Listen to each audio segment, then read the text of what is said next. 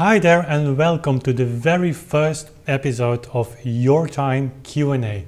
This is a new series of vlogs that I will try to do every Wednesday and in which I will just pick some of your comments you leave in the comment boxes or on Facebook, questions that you ask that I can address a little bit more elaborate, or remarks or ideas of suggestions that are just too nice and going just too deep not to share them with a larger audience here in a separate vlog.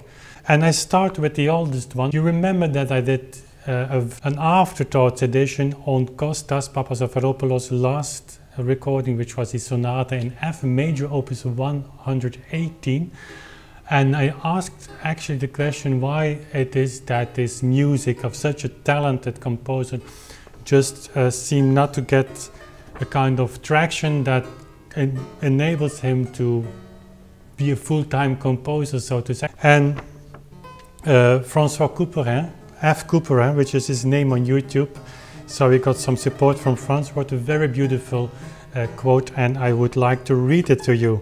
So he wrote, "Why do people feel uneasy about new music being written in old styles?" So he picks in with the question I put forward. Well, that's a hard question. I think it has to do with one, the canon, that is, we have elected some composers to represent certain eras, and if something new appears, the whole chronology, the system is broken somehow. That is why we want to give a name, and failing to do so makes us uncomfortable. Connected to that is the notion that styles succeed each other, not only in time but in achievements. I guess most educated people would see that Bach wasn't trying to be Mozart, for instance, and that everyone made what they really intended to make, even if influenced by when they did it. Nevertheless, this idea still floats around. Resurrecting an old style would be like dumping a computer in favor of the abacus. From that, many people think one style is spent after another came to be, so that there is no point in using a language that was exhausted by previous composers. I don't know to answer this one except by saying that I feel it isn't the case. Some even say that there is no point in hearing the old pieces themselves, and that is plain silly. Exactly because no one is hearing old music everywhere, they are interested in being new in a way new music can't be.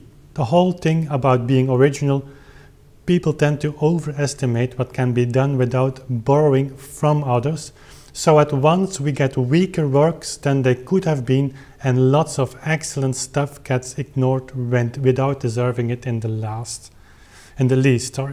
For me, that's a double loss. I probably forgot a lot of other points, but it is getting too big already. And that's a great remark, a great suggestion that is just left on that afterthoughts, and it says everything I have shared in that vlog in a more eloquent way. So thank you for posting that. Then I have a question actually by Jackson Whitmer, and he writes, just got around to this recording, which is the Bach Partita. It's like medicine to my overactive mind, thank you, and that's the same with me, and I think with many people. Bach is of course unbelievable, not only as music and as compositions, but also just listening and get really kind of mindset. And have you thought of playing Telemann, more Handel or Ernest Wolf? And I have to say, I haven't considered Telemann at all actually. I dived into that, I must say, and there are some interesting new things that I didn't know. Handel has written keyboard music that I didn't know previously, so this message got me to dive in more to that. Wolf, I have some music of Wilhelm Wolf, yes. I've never tried that really on clavichord, so that's coming up. So, and then the last question is from Real Hawkwood, who wrote me if I could play a piece of Scarlatti on clavichord. I will share a link with you in this video. If that is possible on clavichord, and now we are dealing with Italian music, I don't know if Scarlatti had a clavichord. By coincidence, I have recorded a sonata by Scarlatti, which will go, I think, next week for the 10th of June on this channel, and it works perfectly on clavichord. Is it written for clavichord? I don't know. The reason that I dived into the music of Scarlatti is that I got an email by a good friend of me who was sending a file from the Petrucci library, and I will share that link, or later when we do the recordings, with 12 sonatas published in London of Scarlatti for clavichord. And I don't know the history of that publication, but this is at the least you can say it's remarkable. So this piece that I should write his name, Real Hawkweed, not Hawkwood, Hawkweed, is suggesting is this sonata. I'm just sight reading for you, it's on my laptop here.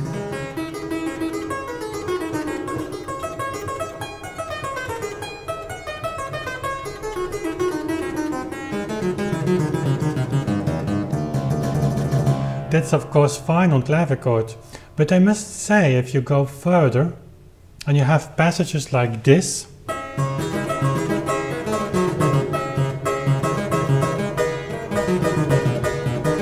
again I'm sight reading, and so on, that's a kind of language that's more harpsichord-like, like this.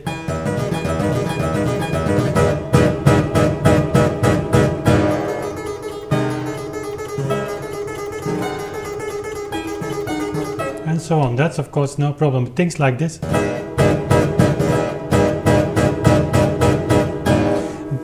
Then you might maybe want the big sound of a harpsichord. Things like that as well.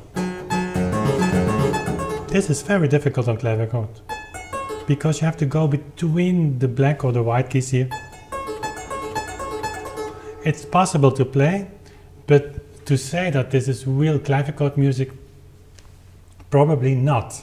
For this music of Scarlatti, I think that is kind of harpsichord-like style, where you have to benefit from the larger sound and from the effect more than going really into the details and the nuances. So that was it for this first Q&A Your Time session. I hope you like this series, and we'll do it every Wednesday.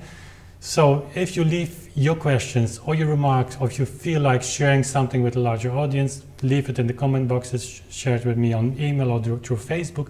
I'll pick it up, and I'll make a selection of that for this series of vlogs. Thank you for watching.